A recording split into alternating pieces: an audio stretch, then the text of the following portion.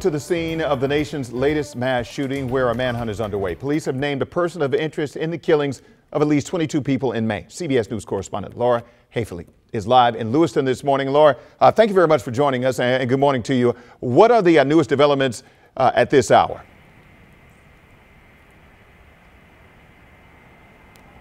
Good morning, Wisdom. Yeah, this is a complicated and evolving situation. Right now, police, law enforcement officials are still looking for that person of interest, Robert Card.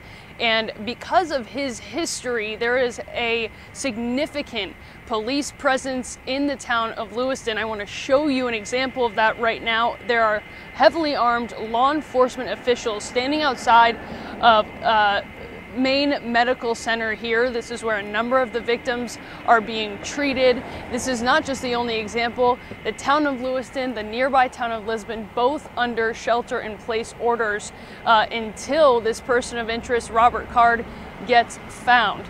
Now, we're learning a little bit more about the 40-year-old this morning. One of those things is that he is a military-trained firearm instructor. He is an Army reservist, and he has a reported history of mental illness. So in the coming days, there will be questions about how he was able to get a firearm. Until then, of course, victims here getting treatment from medical staff. The hospital has brought in on-call personnel. They're doing everything they can to support victims and their families. Again, they are surrounded by law enforcement officials while officials work to track down Robert Card.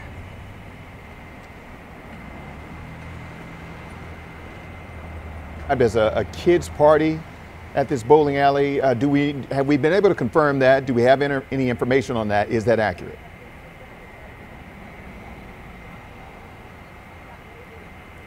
So there were two shooting scenes last night when this happened. The first was at a bar, the second was at that bowling alley. Those two scenes are only a few miles apart. Now, Lewiston is not a huge town.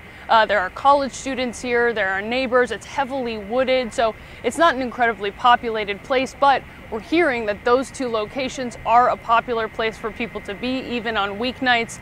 And again, just the level of devastation is truly incredible here. We don't have exact numbers from law enforcement yet. They're keeping that very close to the vest. In fact, they don't plan on updating us until 10:30 this morning, which presumably says that they are working to gather all of the evidence they can before releasing it to the public.